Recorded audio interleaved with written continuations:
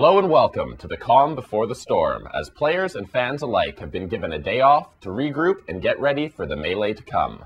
The final 9 is set, so let's take a look at the players, one of whom will become this year's World Champion of Poker. Everyone's gunning for the $8.25 million first prize, but each player is guaranteed a big payday, with the prizes beginning at more than $500,000. Philip Hilm is going into the home stretch with the much sought-after title of Chip Leader. Tipping the scales at more than $22 million, he'll be looking to ride his big stack all the way to the bracelet. A relative newcomer here in the States, Hilm is nonetheless no stranger to poker in Europe. Finishing 15th in this year's EPT Grand Final and making a final table at the EPT Scandinavian Open in '06, Hilm is an established online pro that has made the transition to live tournaments. Originally from Denmark, Hilm currently lives in England. Coming into the final table, second in chips is Tuan Lam, who hails from Toronto, Canada. Lam is originally from Vietnam, but at the age of 19, he made the trip to his current home. Lam worked as a general laborer before learning to play poker from his friends. He's now a full-time pro, and despite attending the WSOP for the last 3 years, this is his first significant cash. With over 21 million in chips, Lam has a great shot at not only cashing big, but taking down the most prestigious title in poker.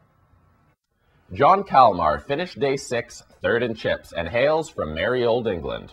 Kalmar certainly needed some good fortune to make it this far, but he actually caught a lucky break just getting registered. Having an admittedly terrible run of cards leading up to the main event, Kalmar failed to cash in even one of the preliminary WSOP tournaments. Crestfallen, Kalmar tried to rebook his airline ticket and return home before the main event. After discovering that it would cost an additional $600 to switch the booking, Kalmar figured that the money could be put to better use.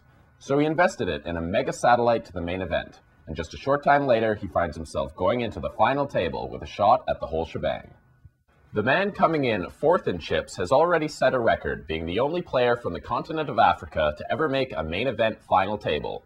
At the age of 62, he's also the most senior of the 9.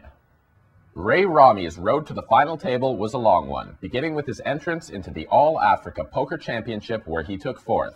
As part of the prize, he won a seat in this main event as well as travel expenses to come to Las Vegas. Lee Childs, one of the 4 Americans at this final table, comes in 5th in chips with more than $13 million. Childs is an aspiring professional whose schedule is guaranteed to be moved up with his finish in this main event. He holds a BBA in Computer Information Systems from James Madison University and has worked on a wide variety of interesting endeavors, including the Jason Project. Funded by the group who first located the Titanic, the Jason Project is a nonprofit organization designed to inspire students to a lifelong passion for science, math, and technology.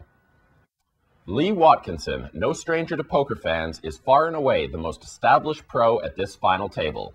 One of only 2 with the WSOP bracelet already under their belt, Watkinson plays for Full Tilt Poker and can be found at all the biggest buy-in tournaments around the world. With more than $2.6 million in lifetime tournament winnings, Watkinson's looking to significantly increase that number at this final table. Apart from poker, Lee's passion is for the welfare and preservation of animals, chimpanzees in particular. Along with his fiancée, Timmy DeRosa, Watkinson plans to someday earn enough money to create a sanctuary for animals in need of help. Lee comes into the final table 6th in chips with just under $10 million. Hot on the heels of the Full Tilt Pro is Havad Khan. A supernova on PokerStars, Havad is more commonly known by his online name, Rain Khan.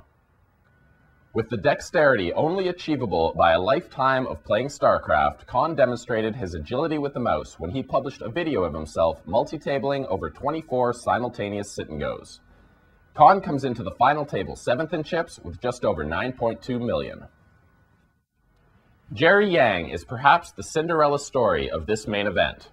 Making it this far after investing only the $225 it took to enter a series of satellites at the Pechanga Casino and Resort in California, Yang comes into the final table 2nd last in chips with almost $8.5 million. He's a psychologist and social worker from Southern California with a master's degree in health psychology. Originally from Laos, Yang has only been playing poker for 2 years, and already he's earned a seat at the most sought-after table in the poker world. A humanitarian, Jerry is pledged to donate 10% of his winnings among the Make-A-Wish Foundation, Feed the Children, and the Ronald McDonald House. Filling out the roster and heading into this final table last in chips is Russia's Alex Kravchenko. With 5 caches already at this World Series, including 1 bracelet and another final table appearance, Kravchenko became the first Russian citizen to take down a bracelet after defeating the largest Omaha high-low field in history. And so this is your final table, and as we've seen already, anything can happen once the cards are in the air. A few players seem to have the advantage at the moment, but only time will tell who will be able to go the distance to become this year's World Champion of Poker. So with the imminent conclusion of this year's World Series, we're getting ready to publish a ton of extras and bonus material that we've been filming throughout the summer. Get ready for even more player interviews, an adventure on the Bodog bus, and footage from the PokerStars sponsored free roll. As always, for PokerListings.com, I'm your host, Matt Schowell.